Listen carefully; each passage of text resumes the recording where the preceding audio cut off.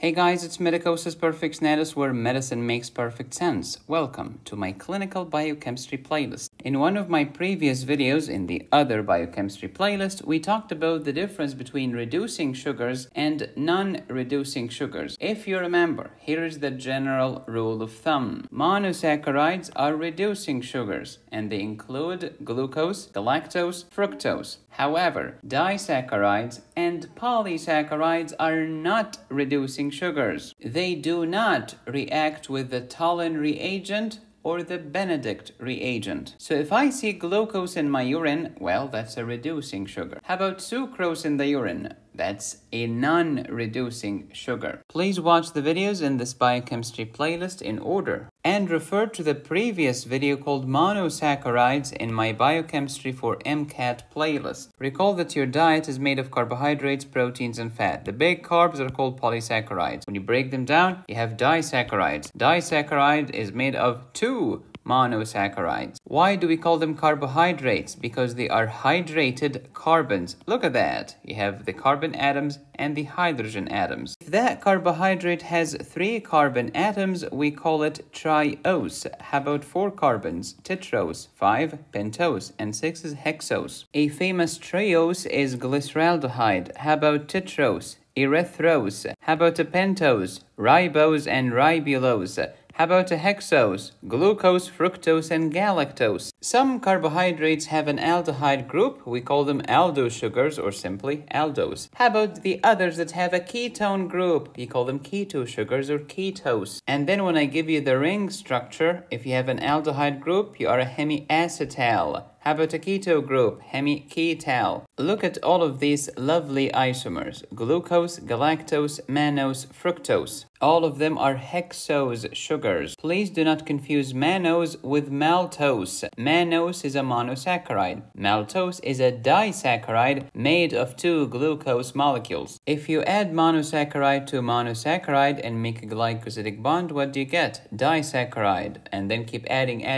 you end up with polysaccharide. Name the bond or the linkage. Glycosidic linkage. What is oxidation in chemistry? Either gaining an oxygen or losing a hydrogen or losing electron. What is reduction in chemistry? The opposite. I'm losing an oxygen or I'm gaining a hydrogen or I'm gaining a negative electron. And therefore, if you are capable of being oxidized, it means that you are being oxidized while someone else is being reduced simultaneously. It's the oxidation-reduction reaction or the redox reaction. That's why if you're capable of being oxidized and you are reducing someone else, therefore we'll call you a reducing agent because you will reduce someone else while being oxidized yourself. Example, aldose sugars can be oxidized. Therefore, they are reducing someone else. What do you call them then? Reducing sugars. Why? Because they are reducing someone else. And why is that? Because the reducing sugars have open chains that expose the carbonyl group to react with the reducing agent, such as the Tollin reagent or the Benedict reagent. How about ketosis? Well, ketosis, only through the process of tautomerization, are capable of giving you the aldose and therefore reducing agents too. But you need this keto-enol shift in order for them to become reducing sugars. Here's an aldose sugar, aldose sugar, aldose sugar, but fructose is a keto sugar. So how can we test for the presence of a reducing sugar, like these monosaccharides, especially the aldoses? Well, you can use the Tollin reagent, also known as the Tollin test, or the Benedict reagent, also known as the Felling test. How do I know that this test turns positive? The color will turn into silver mirror, proving the existence of a reducing sugar in your sample. As for the Benedict reagent or the Felling test, copper oxide is produced, which will give you a red precipitate at the bottom of your tube. This is a positive test, i.e., it proves the presence of a reducing sugar. Translation: if these tests turn positive, it means you have a reducing sugar in your sample, such as glucose and galactose, because they are aldoses. How about fructose? Well, it's a ketose, but don't forget the process of tautomerization or the keto-enol shift. Yeah, fructose also can be a reducing sugar. So in mnemonic time, reducing sugars react with Tollin reagent and Benedict reagent, giving you a positive test. So monosaccharides, reducing sugars. How about disaccharides and polysaccharides?